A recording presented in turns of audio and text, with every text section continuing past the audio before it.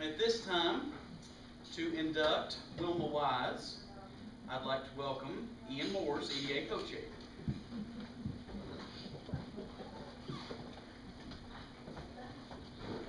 Tammy, you sure you don't do that? I'm sure you'll do great. This is really nice, because as I read through this biography here, I think there's, in my opinion, there's no greater service than serving those who cannot help themselves. And that's a really special thing to do. And I'm honored to be up here and induct Wilma McIntosh Wise into the Hall of Honor. Wilma McIntosh Wise is a lifelong resident of Estill County. She was the 8th of 9 children born to Floyd and Mary Prophet McIntosh, who were married in 1924. She spent a happy childhood in the Tipton Ridge Furnace Junction area, where her father was the owner of a grocery store. It helped to feed all those kids, Wilma likes to joke. She went to elementary school at Gum Springs School and quickly became a favorite of her teacher. Wasn't you? Mrs. Clayburn Powell Gamble. Wilma was an excellent student who made straight A's, but was frequently told she talked too much. In 8th grade, she came to town and started middle school at Estill County School. Before she graduated, Wilma left school to marry her childhood sweetheart, Wayne Wise, in 1965.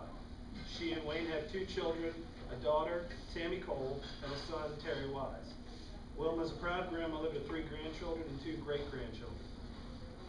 Wilma decided to finish her schooling and work toward getting her GED, which she accomplished in 1972. In 1973, she started her tenure at CompCare. Wilma was mentored and trained by Pat Alexander and Esther Mead, who took her under their wings and helped establish her in her position at CompCare. Wilma's time with CompCare is why she was nominated for the Hall of Honor. She spent 27 years assisting Estill County citizens with intellectual and developmental disabilities. At one time, she was in charge of over 30 different bank accounts, making sure that each client knew how much money was available to each of them.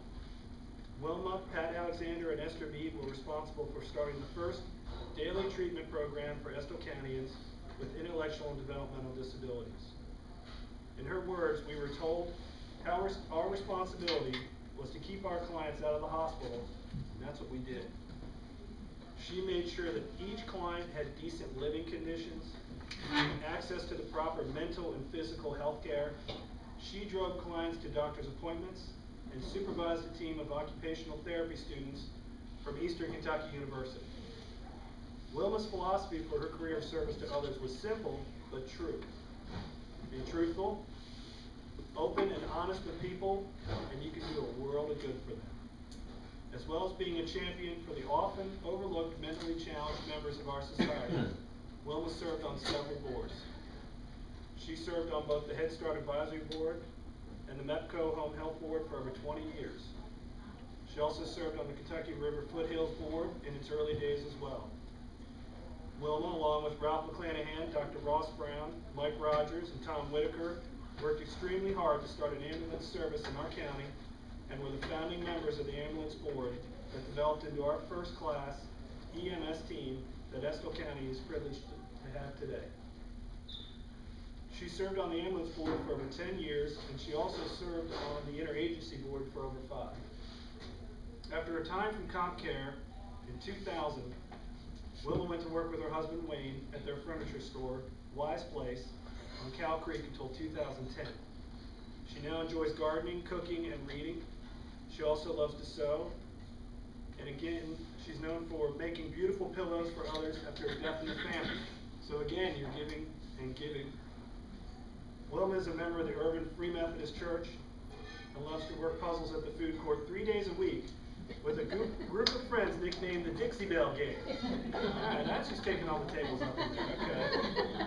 Most of all, Wilma wants to stress to others who might have quit school before graduation to seek out opportunities to get their GED. You can't give up on your education, in her words. You can make the world better if you don't give up. And with that, I'm very honored to induct you into the Hall of Honor. If you come up.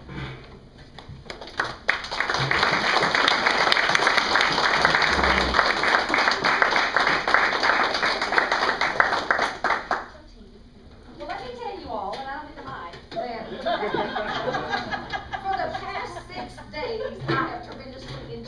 honor, and I expect to enjoy it forever.